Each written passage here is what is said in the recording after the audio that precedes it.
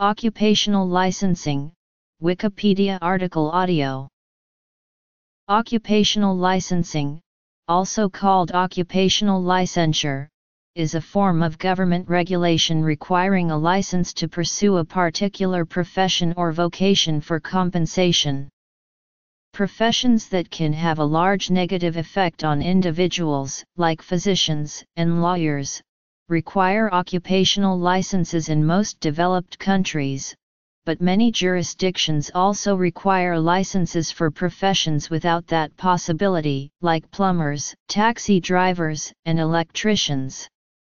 Licensing creates a regulatory barrier to entry into licensed occupations, and this results in higher income for those with licenses and usually higher costs for consumers. History. Economic effects. Evidence on the effects of occupational licensing. Alternatives. Government regulation. Professional certification. Licensing advocates argue that it protects the public interest by keeping incompetent and unscrupulous individuals from working with the public. However, there is little evidence that it affects the overall quality of services provided to customers by members of the regulated occupation. Licensing has been among the fastest-growing labor market institutions in the United States. The figure shows the growth of occupational licensing relative to the decline of union membership since the 1950s. By 2008, occupational licensing in the U.S. had grown to 29% of the workforce, up from below 5% in the 1950s.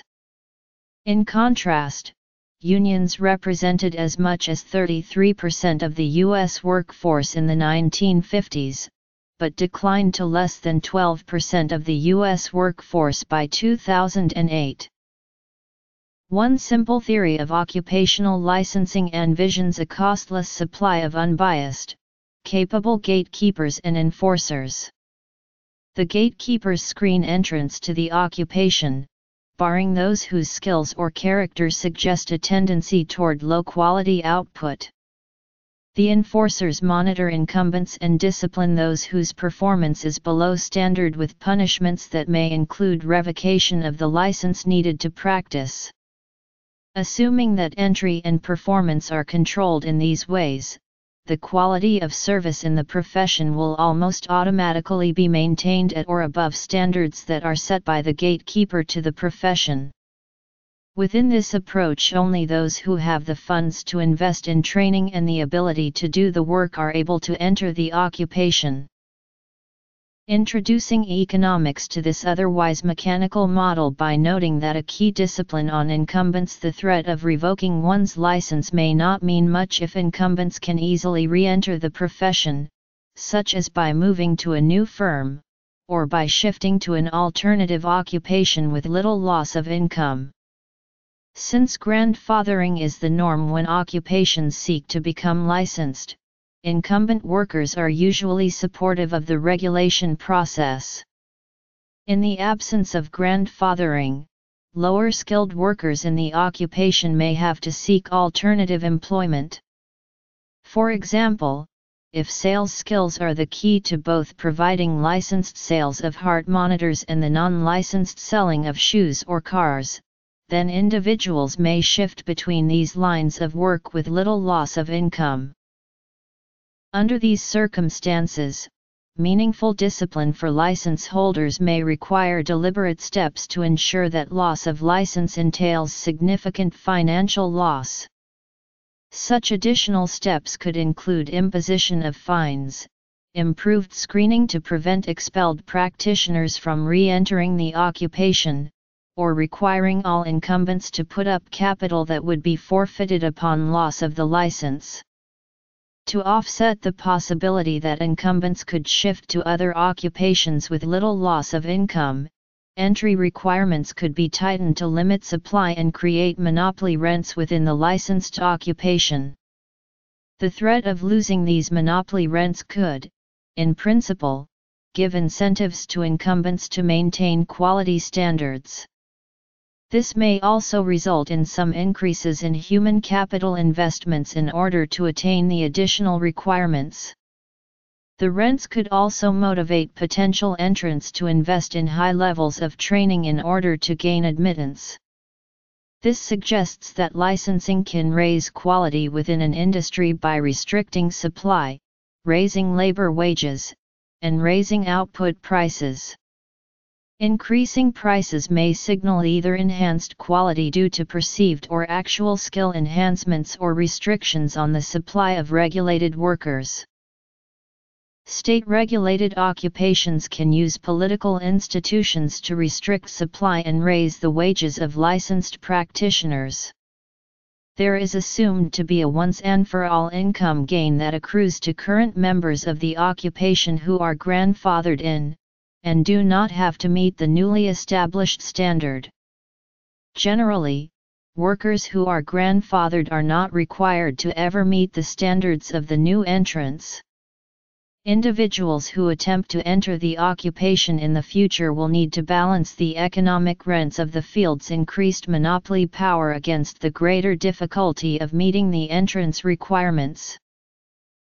Once an occupation is regulated, members of that occupation in a geographic or political jurisdiction can implement tougher statutes or examination pass rates and may gain relative to those who have easier requirements by further restricting the supply of labor and obtaining economic rents for incumbents. Restrictions would include lowering the pass rate on licensing exams, imposing higher general and specific requirements, and implementing tougher residency requirements that limit new arrivals in the area from qualifying for a license. Moreover, individuals who have finished schooling in the occupation may decide not to go to a particular political jurisdiction where the pass rate is low because both the economic and shame costs may be high. One additional effect of licensing is that individuals who are not allowed to practice at all in an occupation as a consequence of regulation may then enter a non-licensed occupation, shifting the supply curve outward and driving down wages in these unregulated occupations. If licensing requirements contain elements of required general human capital, then it is possible that these workers may raise the average skill level in their new occupation. A 2017 National Bureau of Economic Research paper found that occupational licensing in different American states significantly limited between-state migration of individuals in professions with divergent licensing between states. The between-state migration rate for individuals in occupations with state-specific licensing exam requirements is 36% lower relative to members of other occupations. Members of licensed occupations with national licensing exams show no evidence of limited interstate migration. The authors argue that this may contribute to a decline in job transitions in the United States. It is well understood that occupational licensing can serve as a barrier to occupational entry, resulting in reduced employment, monopoly rents for workers in the occupation, and higher prices for consumers. Kleiner and Kruger show that after controlling for education, labor market experience, occupation, and other controls, licensing is associated with a 15 to 18% wage premium in the labor market. This estimate may partially reflect a premium for higher unmeasured human capital, but it is also consistent and likely in large part due to rents. The empirical work on the effects of licensing on employment levels or growth rates, but the existing estimates suggests that they could be large. Kleiner examined employment growth rates in states and occupations with stronger versus weaker occupational licensing requirements. Specifically, he compares employment growth between 1990 and 2000 of occupations that are licensed in some states to the same occupations that are not licensed in other states. In order to account for differential growth rates between states, He also compared the growth rate of occupations that are either fully licensed or fully unlicensed in both sets of states. Using a difference-in-difference regression analysis, Kleiner found that partially licensed occupations had a 20% lower growth rate in states with licensing relative to states without licensing and relative to the difference in growth rates between these sets of states of fully licensed and fully unlicensed occupations. This estimate implies that a licensed occupation that grew at a 10% rate between 1990 and 2000 would have grown at a 12% rate if it were unregulated. With occupational licensing varying by state, another channel through which licensing can affect employment is through reduced mobility. The patchwork of regulations raises the cost of cross-state mobility for workers in these occupations. This will result in slower adjustment costs to regional economic shocks, which can result in higher unemployment. Because it restricts employment, licensing can also lead to higher prices for services faced by consumers. This has been documented in a number of studies including Shepard, Bond, et al., Cox and Foster, and Kleiner, and Todd. While it is not possible to precisely estimate the effects of substantially reducing occupational licensing at the present time, both theory and the available evidence suggest that such a reduction could translate into significantly higher employment, better job matches and improved customer satisfaction. Low-income consumers, in particular, would benefit because reduced barriers to entry would reduce the prices of services provided in Cox and Foster, 1990. Without doing a detailed analysis at the occupation-by-occupation and state level, economists cannot say which occupations can be justified based on quality consideration. Though studies have been conducted, they have found at least in a number of cases at different stages of licensing reduces employment, but does not result in better services.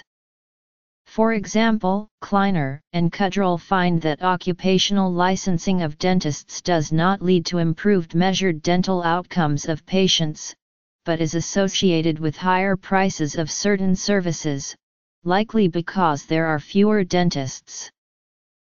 A study from the Mercatus Center showed that occupational licensing can lead to greater income inequality, with each step needed to open a business leading to an additional 1.4% of national income going to the top 10% of earners. To distinguish various forms of regulation, there are three forms of government regulation of occupations. In contrast to government regulation, voluntary professional certification can be used to demonstrate competence without the harmful economic effects of legalized occupational barriers. Examples of professional associations and trade associations that provide voluntary professional certification in various fields include licensing. Licensing refers to situations in which it is unlawful to carry out a specified range of activities for pay without first having obtained a license. This confirms that the license holder meets prescribed standards of competence. Workers who require such licenses to practice include doctors, lawyers, nurses, civil engineers, and surveyors. State certification is generally necessary in order to obtain a license to practice an occupation. The certification requirements include passing of a standardized, state-administered test and proof of minimum experience working under the supervision of a licensed practitioner.